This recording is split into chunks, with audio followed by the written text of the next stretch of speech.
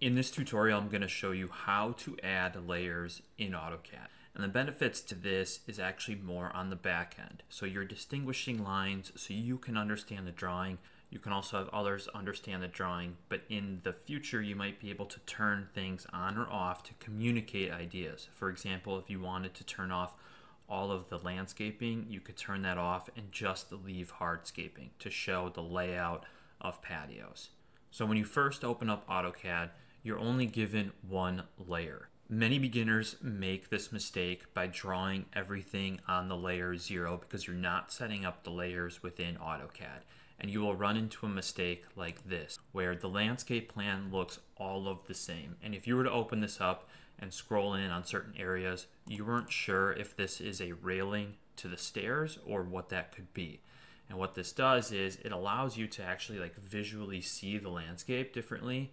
And you can see that this is actually a grade marker that's underneath an existing grade line that's underneath a stair. And we know that by just clicking on the line, and we can see that it's L concrete existing.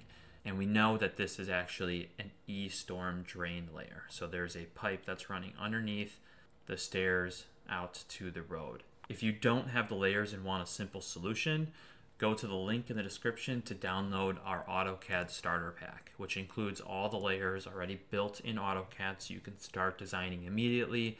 And we also give you a few landscape symbols and some functional diagramming symbols to use on your landscape plan. So this is a perfect AutoCAD starter pack to get going immediately.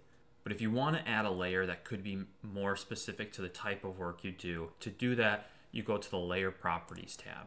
And when you open up the Layer Properties tab, you'll see that there is no other layers in there. And to compare that to what we already have, I'll show you what this would look like when you're completed with the library.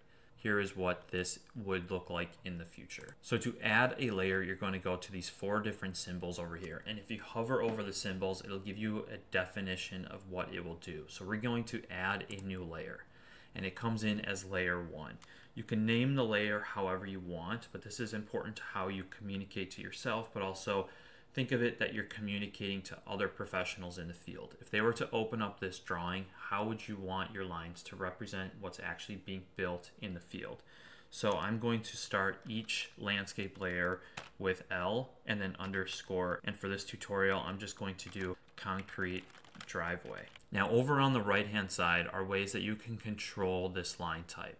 For example, the color of the line right now is set to white. A box like this will appear where you can change the different colors of the line.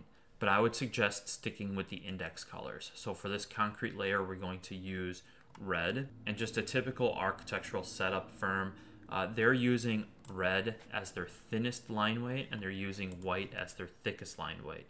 So because I don't need to print the driveway on such a thick layer, I'm going to use red, and I'm going to hit OK.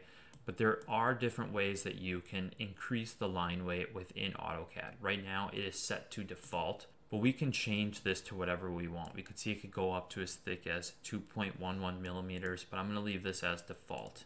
You can also change the different line type by importing new layers and working with dashes or dots. The biggest thing about layers in AutoCAD is that you can turn off certain aspects of your drawing. So if you wanted to turn off all of the line work that is on L concrete driveway, we could do that by 2 different ways. We could turn it on and off by the light bulb, or we could freeze the layer. And when you have these items drawn in AutoCAD, you can see how these turn on and off.